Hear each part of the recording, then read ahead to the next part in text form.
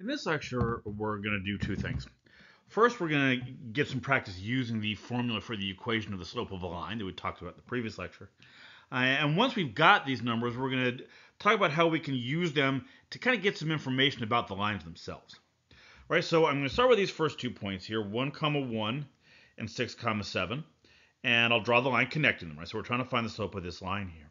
And you remember what the formula looks like. The formula is the change in the y values, it's the difference of the y values, divided by the difference of the x values.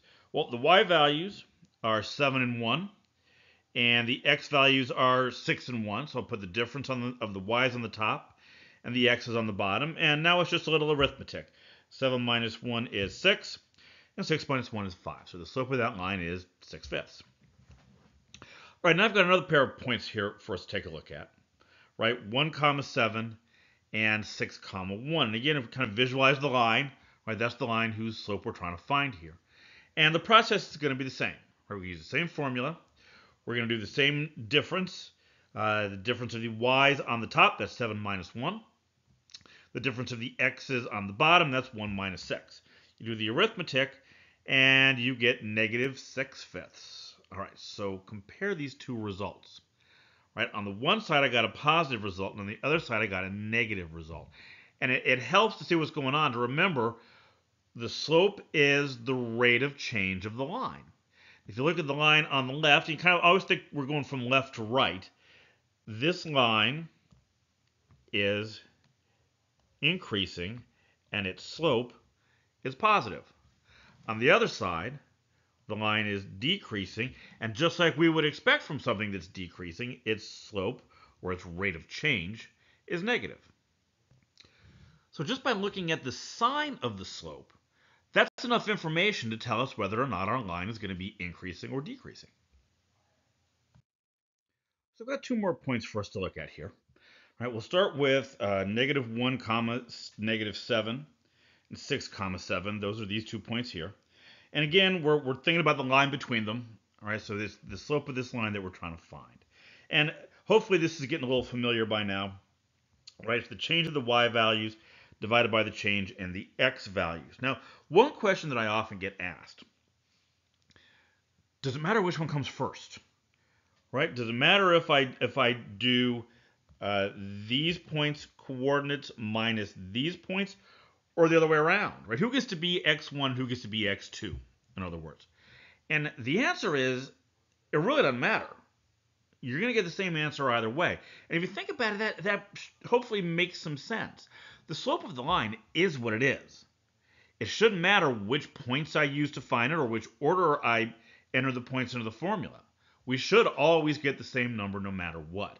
Now that I've said that, as a practical matter, if I have 2 points like this, I'm going to let these 2 points be x2, y2, and I'm going to let these two be x1, y1. In other words, I'm going to do this. -7 minus 7 over -1 minus 6. The reason that I picked them that way is if I'd done them the other way around, I would have had 7 minus -7 over 6 minus -1. Now you're going to get the same answer, but you've got all those double negatives to work with. And it's not that we don't know how to work with negative numbers. I'm sure everyone here does. But it's just one thing. If I can eliminate that one little bit of complexity from the calculations, it's just one less thing I got to worry about. So if I have a choice, I'm going to put the numbers in the order that makes the negatives easier to work with. Right, so now if you do the simplification here, this comes out to 14/7, which is just 2. All right, so now let's look at the other points. -7, 5 and 6, 7. We'll sketch that line in here again so we have it to look at. And same formula, difference of the y values over difference of the x values. And if we put the numbers in here, we get 5 minus 7, that's the difference of the y's, over -7 minus 6. You do some simplification, that comes out to 2/13. Now, again, let's think about what these numbers are telling us. If you look at that left-hand point, that left-hand line, it's going up pretty quickly, right? It's pretty steep. And by slope standards anyway, 2 is a fairly large number, right? Relatively large anyway. Certainly compared to the other side. 2/13 on the other hand, is a relatively small number. It's fairly close to 0. A low slope indicates a line that's increasing slowly, and that's exactly what we're seeing in that graph.